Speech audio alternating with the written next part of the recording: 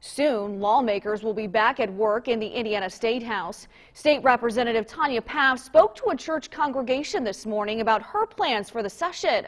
Representative Pfaff was invited to speak at the Northside United Methodist Church in Terre Haute. There, she touched on her plans to work on health care reform and find solutions for patients dealing with increasing prescription drug prices. Pfaff is also focusing on education. She's a teacher. She says the I-Learn test that was implemented last year is clearly a bad test because only 37% of the state passed it. She wants to make sure schools aren't penalized. Pfaff is also focusing on teacher pay because Indiana is among the worst states in this area.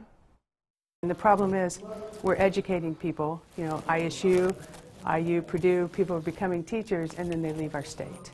They leave our county. So we've got to have more help from the General Assembly to keep and retain good teachers and attract new ones.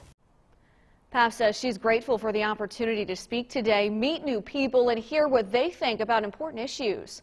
Now, you can meet with Pfaff and other lawmakers at the first Cracker Barrel session of the new year. It's happening next Saturday, January 11th.